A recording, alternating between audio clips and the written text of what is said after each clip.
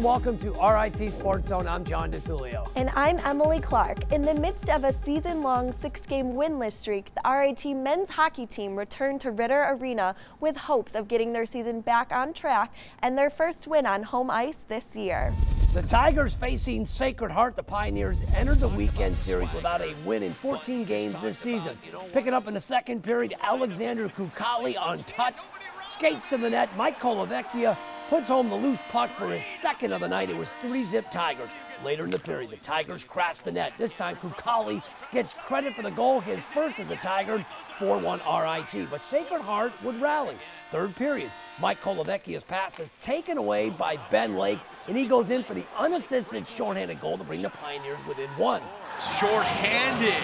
Wow, what a it was a poor pass by Kolovecchia. RIT would answer right back on the power play. Brad McGowan records his second goal on the season. RIT hangs on to win 5-3. And the Tigers will have no more of this. 5-3. It's going to rest on the shoulders of number 30, Josh Watson. Josh Watson in net for RIT in Game 2 of the Tigers series with Sacred Heart. Second period action, Chris Saraceno, the blast. It goes off the pipe, but Mike Kolovecchia is there to put home the rebound. It was 3-1 RIT. Then in the third, Saraceno tries the wraparound. It doesn't go, but Adam Hartley is there for his fourth goal of the year. RIT completes the weekend sweep of Sacred Heart, winning 5-2. Here's Adam Hartley. Boy, that was sweet. The Tigers accumulated 5 big points before the holiday break, but still find themselves 9th in the AHA standings and 10 points behind first place Niagara. It's been a struggle for the first 3 months, but the Tigers aren't ready to push the panic button just yet. A disappointing loss for the Tigers tonight. Yeah, because of some sloppy defensive play early on. How weird is it to be looking up in the league standings versus normally being the one who's on top? It's definitely a different experience for us. We've been on the top since I've been here, and looking down, I'm sure, or looking up, I should say, I'm sure every team loves the fact that we're at the bottom of the standings, but we played about every team in the league now. We know what they have to offer. We know we can compete and beat every single one of them. Trying to keep our team on course is going to be the best plan of action right now. If we panic, you know, things just going to snowball out of control. So it's not going to do anything to panic, and I don't think we're too far off of where we were. It's a very competitive league and a very competitive game, and you know, it's 1 or 2 goals each game, and then you're on the other side of in the win column. So no panic in the dressing room at all. Can you talk a little bit about the difficulty of the AHA? I think anyone can beat anyone now in our league, and I think when we first entered the league, we could have a subpar game and still win the game, and that's not the case now. I think there's going to be a lot of so-called upsets, but I think it's too close to really say that, and our standings last year showed us you know, how tight our league was, so I think it's going to be another tight finish again this year. Okay, so let's talk a little bit about goaltending. Obviously a big hole left by Shane, and you've been doing a rotation of both Watson and Ruby over the past games. Is that what you think you're going to do for the rest of the season? No, we're going to take it game by game and series by series and take a look at where we're at. The rotation is going to be really kind of dictated on play, and also a little bit on we don't want to leave anyone behind either. Whether we have a number 1 or not, if we have a number 1 goalie, then you know, it doesn't mean that number 1's going to play every game. Someone else is going to also get in there. Are you comfortable with the rotation of you and Jordan, or are you both still kind of waiting for coach to pick somebody to be the permanent goalie? We're both comfortable going every other game as long as coach wants that. We obviously both want to play, so we're both striving to be the starting goalie. But as far as coach wants us to keep rotating, we're fine with that. Where do you think you need to improve? Right now it's just kind of controlling the game. We need to have a lot of stoppage in play and stuff like that, especially when we get a lot of pressure on. So kind of controlling the puck and making sure to keep it out of danger zones. How do you feel like as a captain you're really motivating the guys and keeping everybody focused? I think it's just day in, day out type hard work is the only way that you're gonna keep the guys straight, because if they see you slacking off just because you're losing games or something, they're gonna fall right in line. So myself, Adam Hartley, and Matt Garbowski, if we just stay the course and bring our work ethic every day, I think like we are doing, I think it's going to work out for us. comes Chris Saraceno. I know you've already said that everybody is pretty optimistic. Is there any part of you that feels like this hole is too big to dig out of? Not at all. You definitely can't ever think that. So if we were thinking that, we'd be in some trouble. But I don't think we're in any trouble. I don't think there's any hole that that's going to be too big for us to climb out of. The good thing about our league is every team makes the playoffs. So even if we don't finish in the top 4, we're still going to be fine, and we always will have that opportunity to make it to our goal, which is the AHA championship.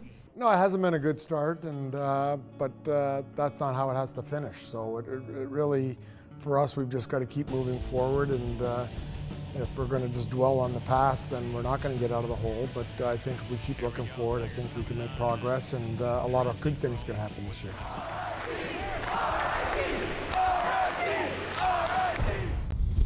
The Tigers get back to conference play in January, and we've got you covered. Our next broadcast of men's hockey comes up January 11th and 12th when the Tigers host Bentley. Both games will air on Time Warner Cable. For a complete TV schedule, visit RITSZ.com.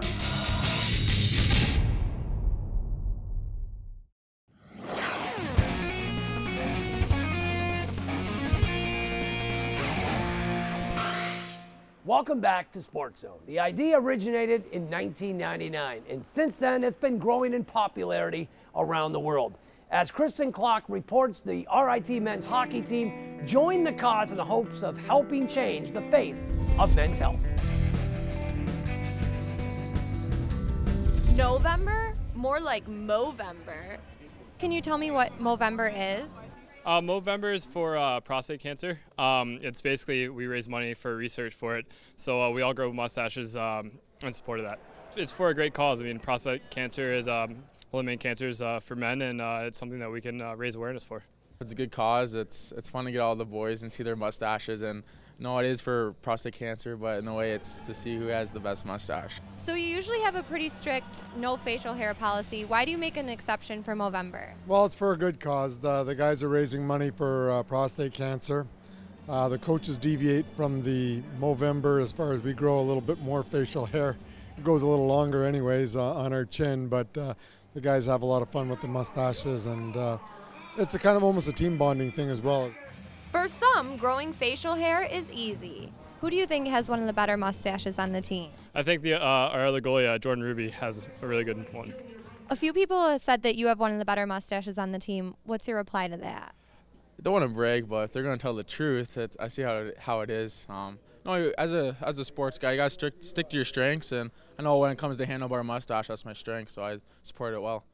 For others, growing facial hair is a challenge. Who do you think has one of the worst mustaches on the team? It's got to be those blondies. Those are tough because you can't see it. And then the cheaters use just for men, so those are the cheaters. We don't count those. Maybe, I heard Waddy talk about kooks. Millsy's is pretty faint, but it's there, but it's tough. I think Josh Mitchell's probably the worst. So you were elected as someone who has one of the worst mustaches on the team. What do you have to say to that? I accept it. Never really been a guy that grows facial hair, but it's for a good cause, so I'll try to keep it for a while and see where it goes. What advice do you give to the players who have trouble growing a mustache? There's not much advice for that. That's either you got it or you don't have it. Just if you can grow one, you can also you can get just for men if your hair is a little lighter, so that would help it out a little bit. Have you personally tried that trick? No, of course not. While Movember included plenty of laughs for the Tigers, it also raised money through social media and t-shirt sales to benefit the Prostate Cancer Foundation, while shedding light on one of the most common cancers in men. It's probably something that I'd like to maybe get a little bit more organized and more structure to it, and maybe put a little bit more effort into it because I think it's a good cause, and I don't know if everyone really knows what we do it for, but I think they just think we're all growing mustaches, but I think it's something that the rest of the athletic department's getting behind as well, so I think it's a good idea. So you hope that Movember grows in the future? Yes, very well. You're getting very creative here. She likes this. Yeah, I do, and like I said, I'd like to promote this a little bit stronger, and you know, the Make the Rink Pink is also a great cause, and everyone knows what pink stands for now, but the mustaches, I think we can still get out there to the general public and let them know what we're doing, and support it and try and raise more money than what we're doing. The RIT men's hockey team, athletic department, and pre-med student association raised over $4,500 for Movember Foundation, which also funds the Prostate Cancer and Live Strong Foundations.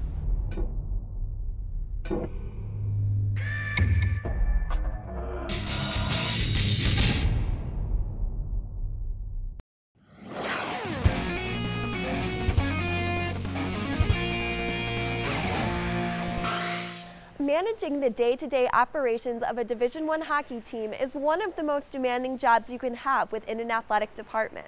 This year alone, Jeff Siegel will oversee countless practices, 34 regular season games, and will travel over 4,000 miles on the road with the men's team. As Kristen Klock discovered, Siegel is the glue that holds the entire operation together.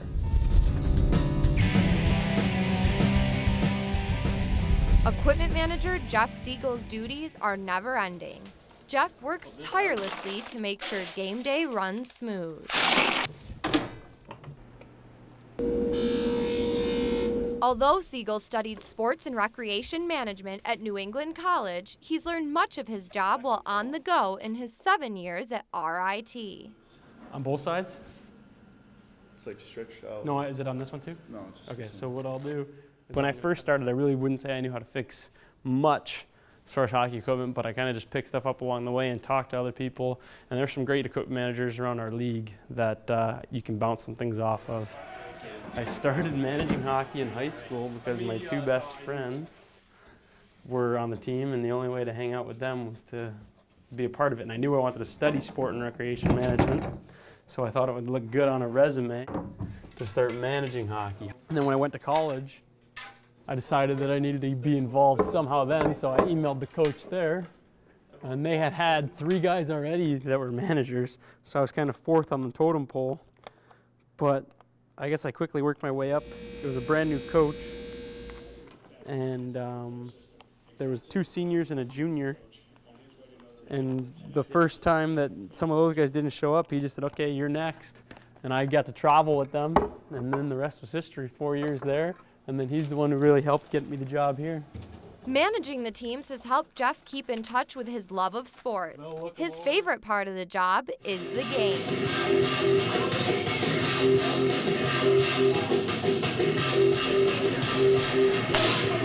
It's gonna be a good one today. I love being around the team.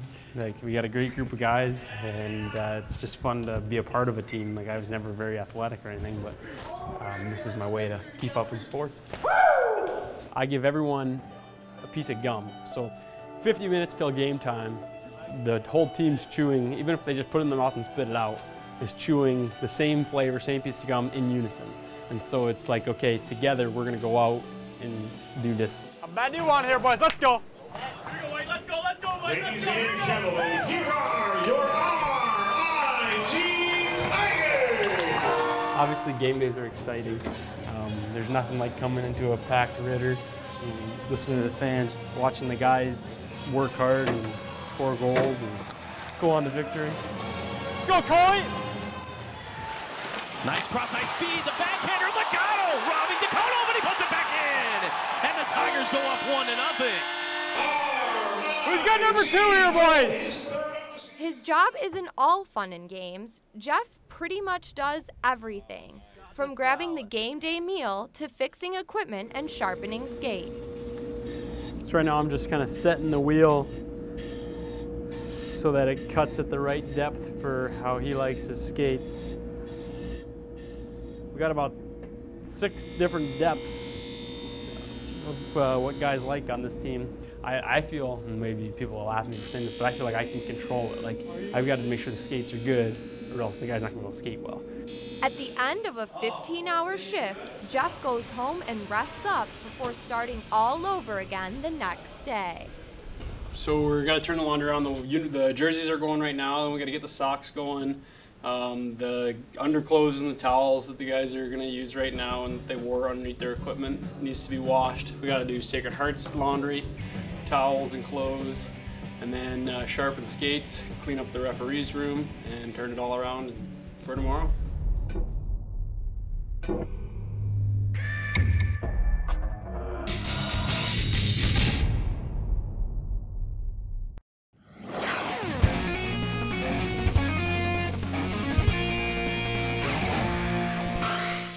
Welcome back to Sports Zone. After 5 straight road losses and 35 days without a home game, the RIT women's hockey team gladly returned to Ritter Arena for a pair of conference games against Lindenwood. The Tigers took game 1 5-1 in game 2. The Lions got on the board first. Allison Wickenheiser scores to give Lindenwood a 1-0 lead. It stayed that way until the third. Tigers on the power play. Tanisha Hiller gets the equalizer, her 5th goal of the year. Tigers and Lions skated to a 1-1 tie.